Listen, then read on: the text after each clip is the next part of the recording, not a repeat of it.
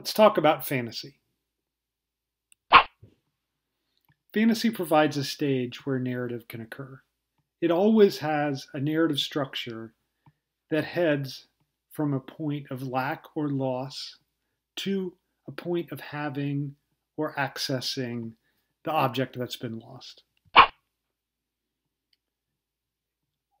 It occurs in some kind of setting. The fundamental process of fantasy is to lay out the setting upon which the narrative takes place. This idea about fantasy as the setting for our desire is made clear by two really important French psychoanalytic thinkers who devoted a nice little book to fantasy, Jean Laplanche, seen here, and Jean-Bertrand Pontalis, seen here. Their little book, entitled Originary Fantasy, Fantasies of Origins, and Origin of Fantasy, Phantasme Originaire, Phantasme des Origines, Origine du Fantasme, appeared in French in the 1970s. Their claim is that the fantasy is not the object of desire, it is the scene.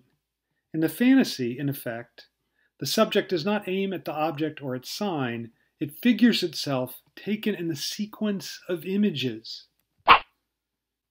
So fantasy lays out a scene and then constructs a narrative within that scene. It depicts a scenario which occurs against the background of the fantasy scene or on the stage that allows the subject to relate to the desired object. Without fantasy, I'd have no way to understand how I'm supposed to relate to the desired object, how to take up a position relative to this object. As a narrative, fantasy answers the question that desire poses.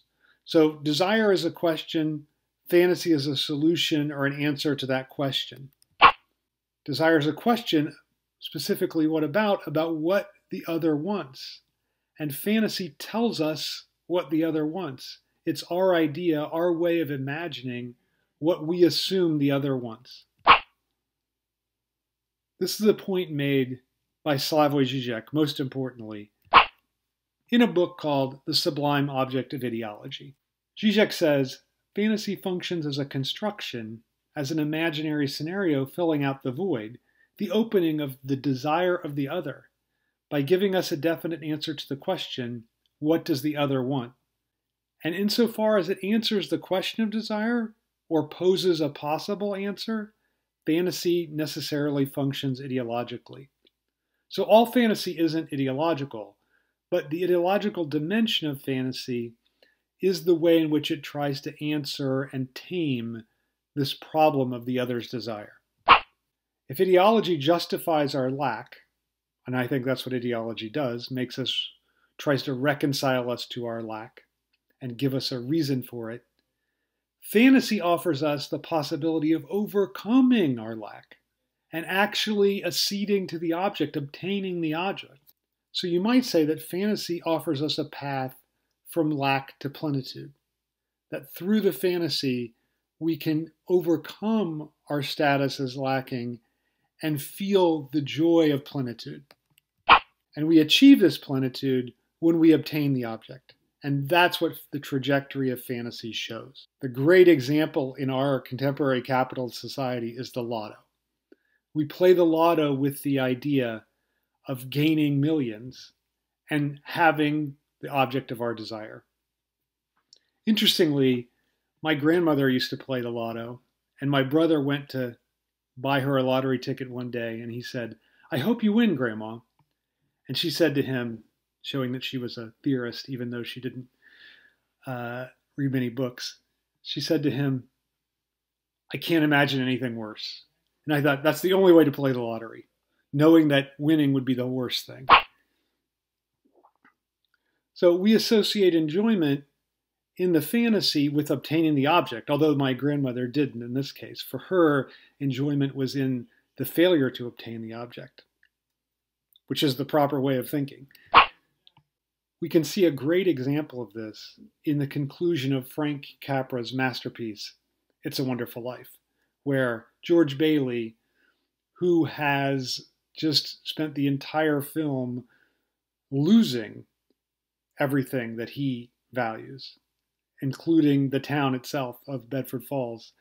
And in the end, he discovers that he really has the love of everyone in the town, which is the object of his desire.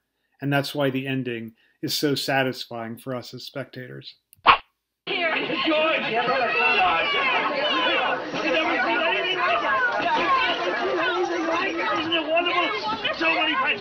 Mary did it, George. Mary did it. She told some people you were in trouble with it.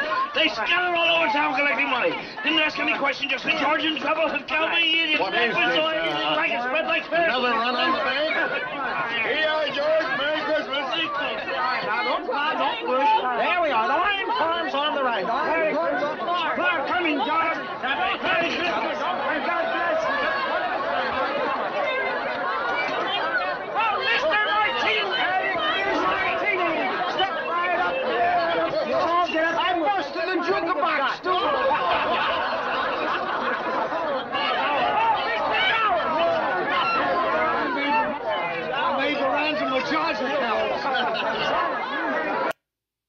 So that look on George Bailey's face, that look of utter delight, is the look of desire being realized. And that's what fantasy makes possible.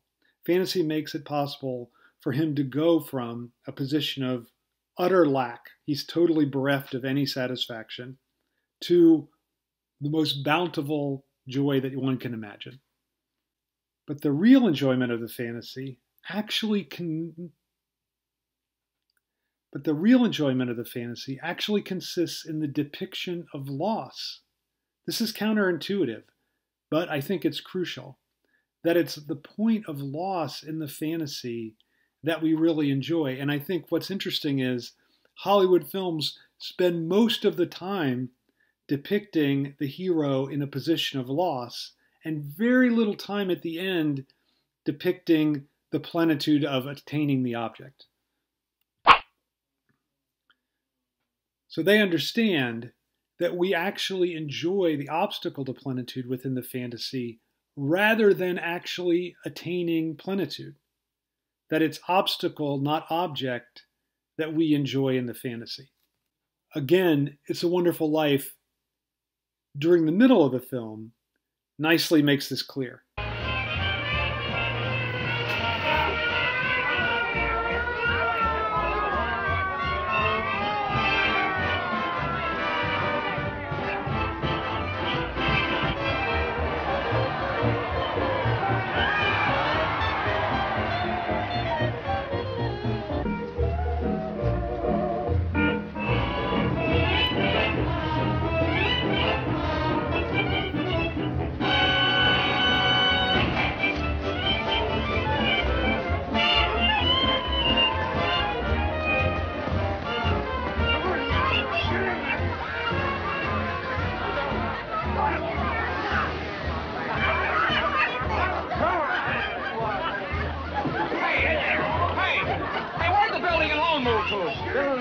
The Bailey building alone was up there. That went out of business years ago.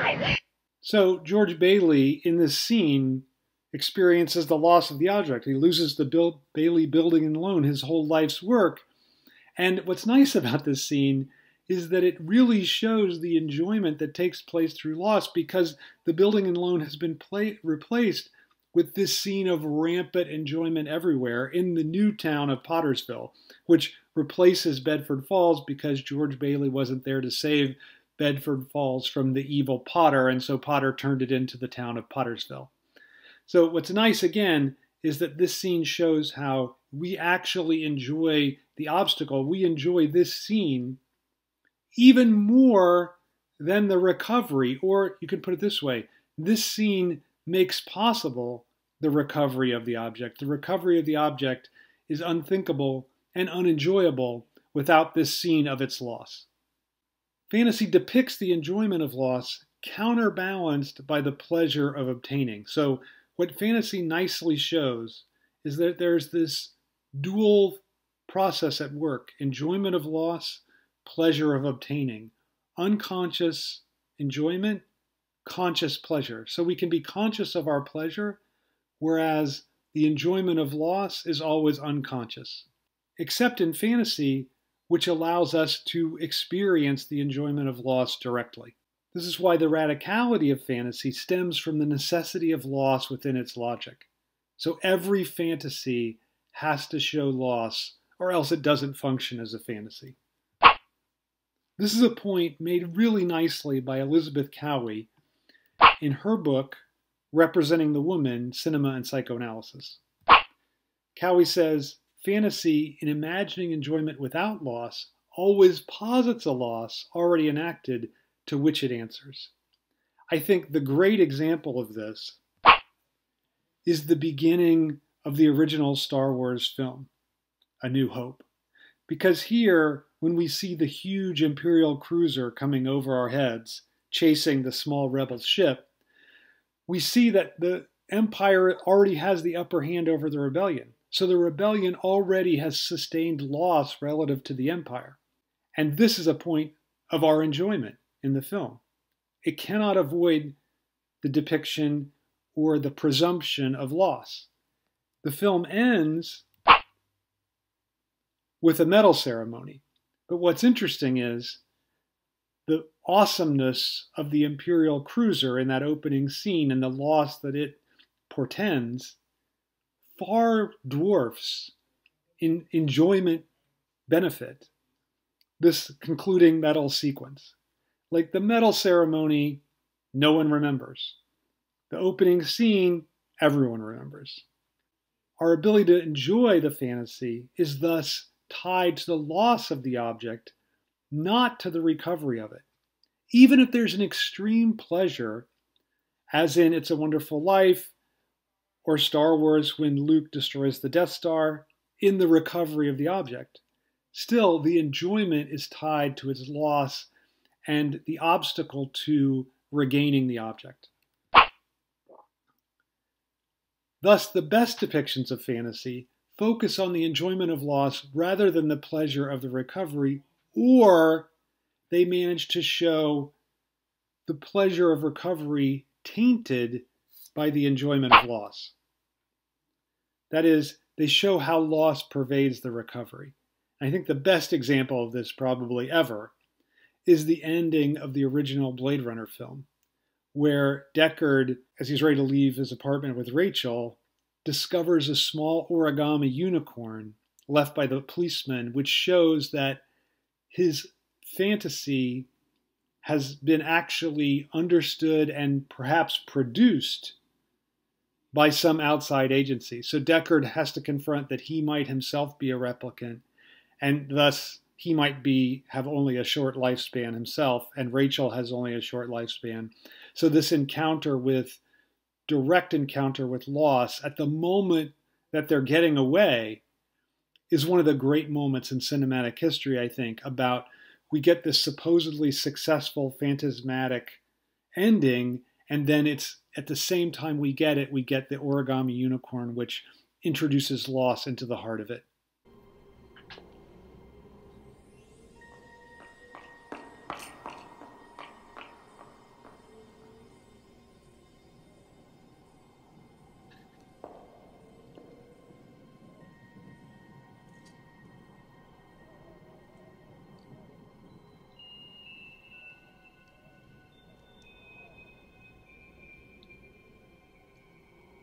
Too bad she won't live. But then again, who does?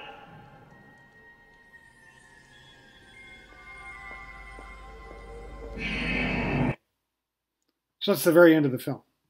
And he hears the voice of the policeman, and he knows that maybe he knows he's a replicant, but he certainly knows he's experiencing the imminent loss of Rachel because she's going to die. He knows she has a 3-year lifespan as a replicant. So the unicorn is the reminder of that and his own imminent demise as well. But what's interesting, and I think Blade Runner nicely shows this, is we don't simply want the pleasure without the traumatic enjoyment. That without the trauma of the enjoyment, the pleasure wouldn't actually be pleasurable. If we just cut straight to the medal ceremony in Star Wars and didn't go through everything else and just had a 2-hour medal ceremony, there would be no pleasure in that. So the trauma of the enjoyment actually makes the pleasure pleasurable. we also need a radical divide between the fantasy and our reality. And if we realize a fantasy and reality, we lose touch with the loss that underlies every fantasy. So realizing the fantasy actually has the effect of destroying what's enjoyable about the fantasy. This is a point made by Freud when he's discussing his analysis of Dora. This was one of his 5 great case histories. And in that case history, he says, if what subjects long for the most intensely in their fantasies is presented to them in reality, they flee from it. It's a nice example of this in a very good golfing joke. So a golfer says to his priest, I'm really worried about heaven. I love golf, and what if I get to heaven and there's no golf there? So the priest goes, okay, don't worry about it. I'll pray to God tonight and I'll come back to you tomorrow with an answer. I'll let you know. And so the next day the priest goes to the golfer. He's like, I've got good news and bad news. The golfer's like, okay, good news first. Priest goes, there's a great golf course in heaven. Don't worry about it. And the golfer's like, excellent. What can be the bad news? Priest says, you've got a tee time tomorrow morning. So the idea of having the fantasy realized, the fantasy that there's a golf course in heaven, is the same time, it's the punchline of the joke because it introduces the loss of the fantasy, of the enjoyableness of the fantasy. He can no longer enjoy it once he's going to have it realized. And I think we can assume that golf would not be as fun in heaven as it is on earth. We even go so far, I think, as to repeat self-destructive acts in order to avoid any realization of our fantasy. That we're constantly doing whatever we can to keep fantasy within the realm of fantasy and not having it become real. The ideological valence of fantasy, however, depends on how we relate to it. It's not fixed once and for all. So fantasy is not necessarily conservative, it's not necessarily radical, it depends on the attitude we take up toward it. Most of the time, I think, we fail to invest ourselves fully in the fantasy, and it's interesting to me that this is what allows it to function as an ideological supplement. So not being fully in the fantasy, keeping some distance from it, causes the fantasy to be ideological.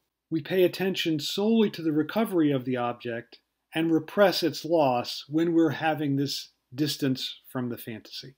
There's a great example of this in the Hollywood classic by D.W. Griffith, Way Down East, which focuses, the most famous scene of the film, focuses solely on the recovery of the object, and it represses the loss of it earlier in the film.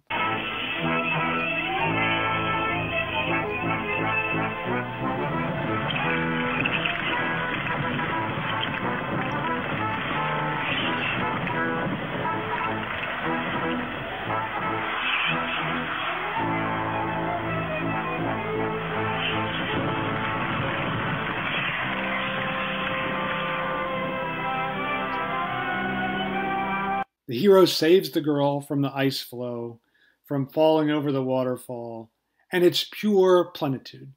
And the film ends with the couple happily reunited.